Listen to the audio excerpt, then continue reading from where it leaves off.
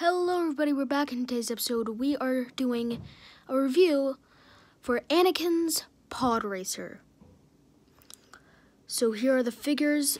There is Padme, Anakin, young Anakin with his little goggles, and 20th edition Luke Skywalker. Okay, so this is actually a pretty cool. I like how it has a little print and you can like collect them all by connecting them with this piece. And Luke Skywalker, so this looks very, very low detailed and I love it. So there's some front print, there's a helmet print, some back print of this guy. And it says 20 years, Lego Star Wars. So that's pretty cool. Next, we'll move on to Padme, which is, she has two sides of her face actually. One being this calm looking face, and one being this more of angered face.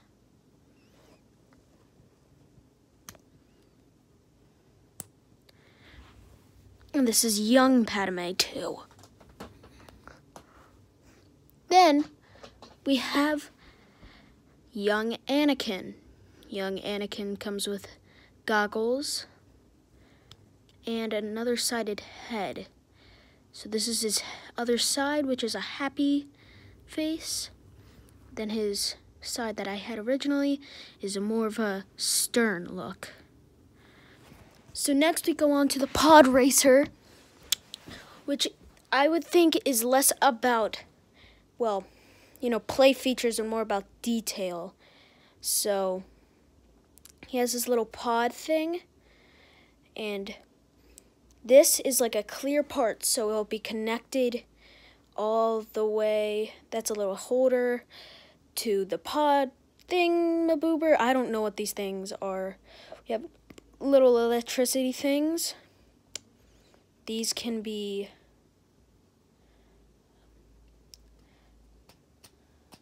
bring out, and these strings connect to the pod thingy-maboobers. That's what I'm calling them.